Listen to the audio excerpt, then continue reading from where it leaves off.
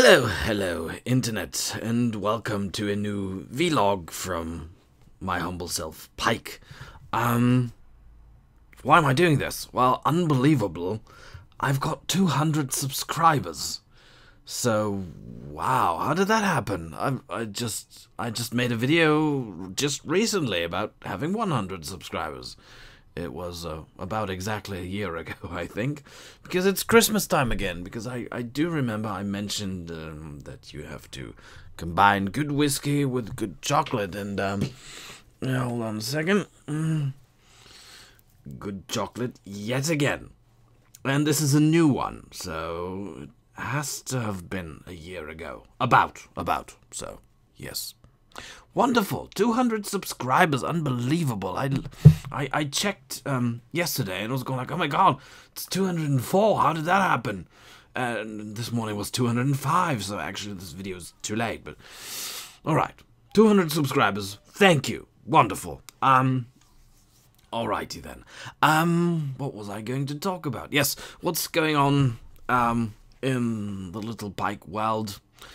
Well, severe news, tragic news, as you've probably heard. The skeletal crew has failed, and of course I take full responsibility. I am the coach after all, so I blew it. Problem is, if you play a team like that, full of expendable skeletons, which are actually just supposed to be the salt in the soup, and not all of the dinner, then naturally you'll have to take lots of risks, which I did, and for 17 games I was lucky I actually pulled it off. So the 18th game was kind of a turnaround where things did not work. All those risks just didn't pay off. I just rolled loads of ones, so yeah, but that's the way it happens. Alright, so no more skeletal crew, I'm afraid. So we're playing the Norse, we're playing the Khmer, and maybe you have suggestions on what to do next, because I'm not entirely sure. I was really focused on finishing Norse now. We're going to play the Blood Bowl, we're going to win the Blood Bowl, and then, yeah, then I'm going to do the same with Khmer, and then that's that. So what should be the next team I'm going to coach? What is it going to be? I'm not entirely sure.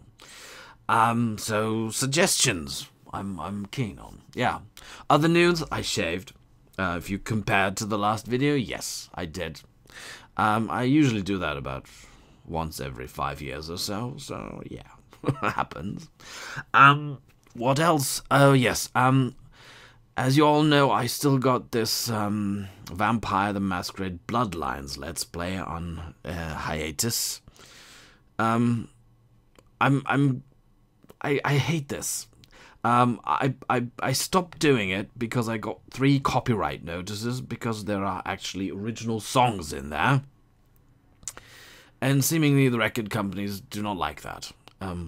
I think I got 6 or 7. So I wrote to all these companies saying, like, what's going on? The songs are in the soundtrack. And I got rid of 4 copyright notices, but 3 of them were just kept up there. And these record companies either didn't respond or said, no, we're not going to change this as our song.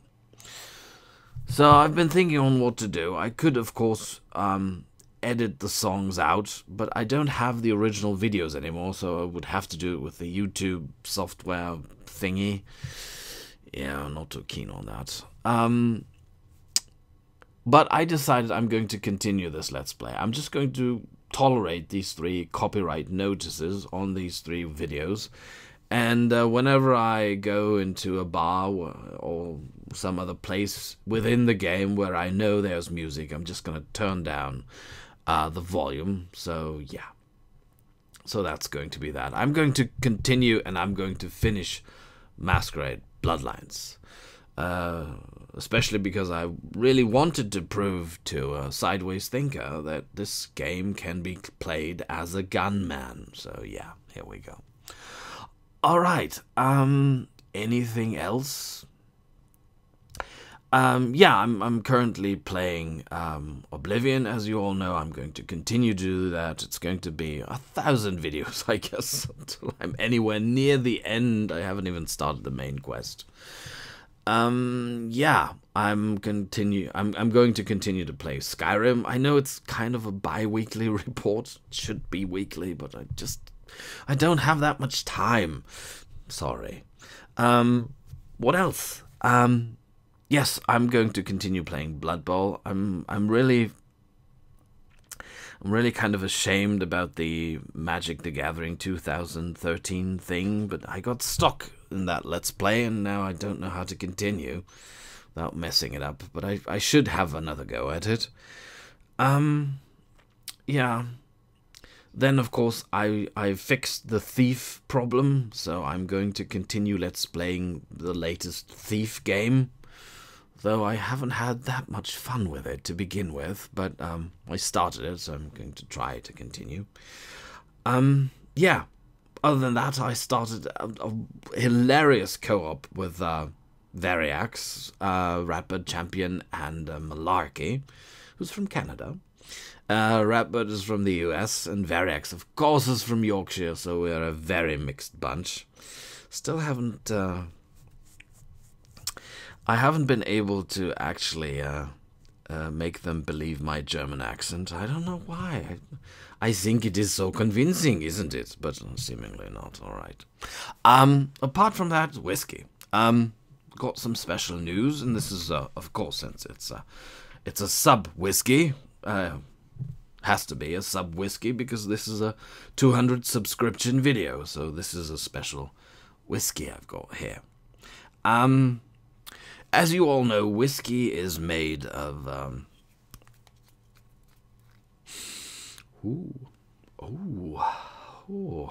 whiskey is made of, well, it has different ingredients, but usually they use corn or wheat to make whiskey. In the olden days, long time ago, they also used to use oats.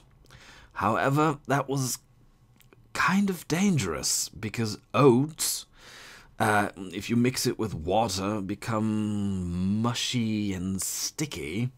So it could essentially clog your distillery pipes, which would result in kaboom if you're not careful, and that would end your career as a distiller. So yeah, people were kind of upset about this option, so oats wasn't the favorite. So as soon as they got their hands on other possible ingredients, they stopped using oats. Now, I've always been a fan of oats. I like to eat them. I like to take a bath in them if I can. It just smells good. It tastes good. It's interesting, and I like sticky and mushy. So I came up with the idea, come on, there's got to be a distillery left that is still using oats. And lo and behold, I found one. In Germany, can you believe that? It's called Derrina. Derrina. You can Google, and you will find their website. And they do small batch whiskies. One of them is this one. And it's called Derrina Hafer. Hafer being the German word for oats. So I've bought this about 9 or 10 months ago. And it's been in my cupboard ever since. So we're going to try it now and see if oat whiskey is really as good as people say it is. It smells different. You can smell the oaty essence in it. Wow, but it smells really good. But different. Right, here goes.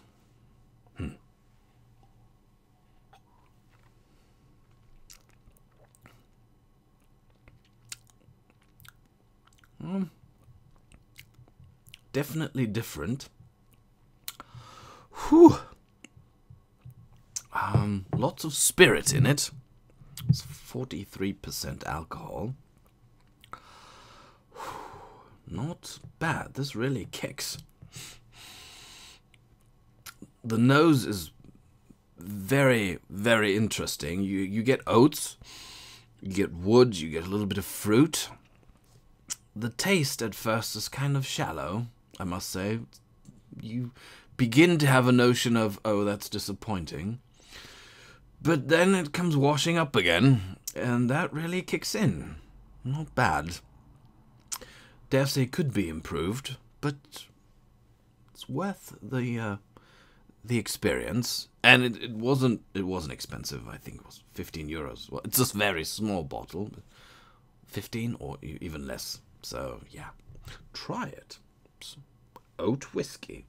So to all the people out there who say no, there's no such thing as oat whiskey, there still is. There are few enthusiasts. I found another one in Austria, by the way, but that was too expensive for my purse. Sorry. Which is a stupid expression because I never had a purse. I'm using wallets, actually. My wife has a purse. Yeah. Not bad.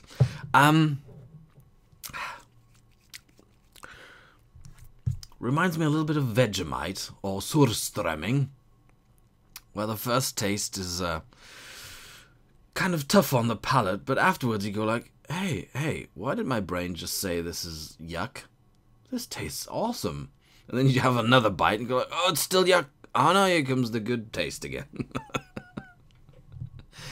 Well, nothing beats Surströmming in that experience. In case you don't know what that is, it is fermented fish that is kept in a can for, I think it has to be in there for 9 months.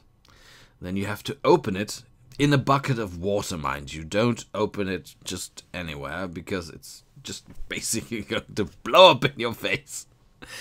Yeah, and then you put it on bread and eat it. And it actually tastes extremely good, but most people would disagree on that, I dare say. Except Norwegians, because it's a Norwegian dish, and I really like Norwegian cuisine. They have great stuff. But hey, alright, I hope you keep enjoying my videos. I hope I can do another one in a year, next Christmas. Chocolate, you know.